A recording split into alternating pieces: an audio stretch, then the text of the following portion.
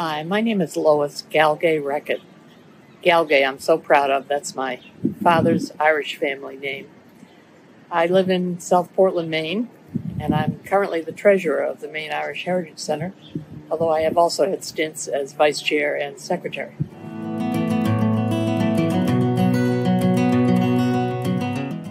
I'm very excited about working with the center.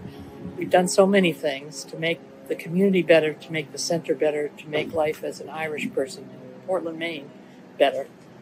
And I hope that we can continue to do that.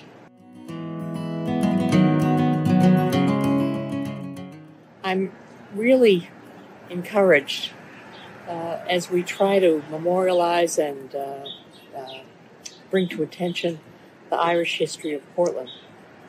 And that's why the person that I think the most about in Irish history in Maine is an entire family, the Conley family. I first knew Gerard Conley Sr.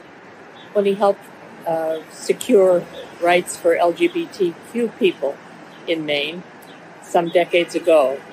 But his son Jerry also continues to be very active with the center. And that whole family, I think their DNA, their Irish DNA, has been part of what's held this community together here, and I'm very, very proud of them.